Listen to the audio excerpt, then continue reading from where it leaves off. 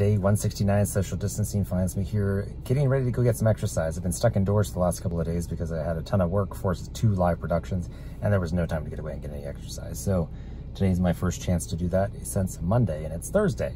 So I'm gonna go do that here for a little bit for the evening because it's supposed to start raining here again tomorrow because these storms coming through from the Gulf, and means I won't be able to get outdoors very much in the next couple of days, even if I have the time. So I'm gonna take advantage of this evening for sure. I hope you're having a good Thursday.